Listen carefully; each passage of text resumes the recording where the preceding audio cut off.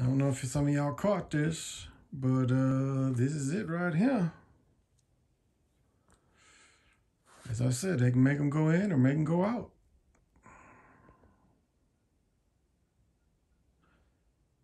See, it was a bad angle.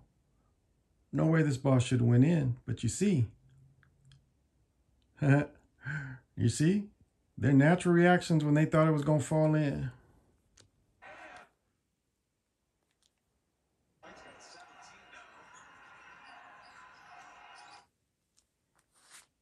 Watch this ball again.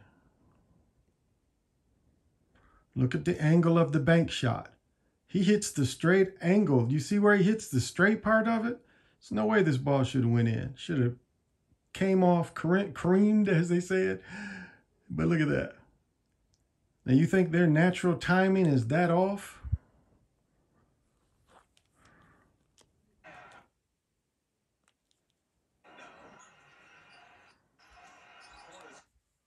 Watch again. She hits the straight part where it should have just went off the side there, where it landed. Shouldn't have went to the other side. See all that? And they really think it's coming down. That's why they went up there. That shows you their natural reaction on how naturally the ball should stay up there. Not what we just saw.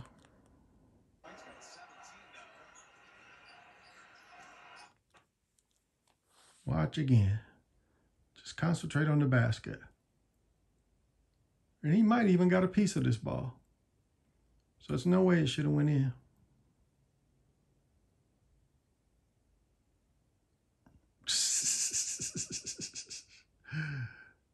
Dude's about to foul him in the back.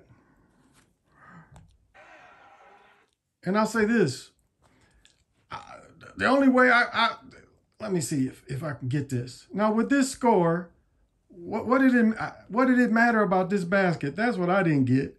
Like, this got to be some point shaving stuff. With that score, why did they need that basket to go in?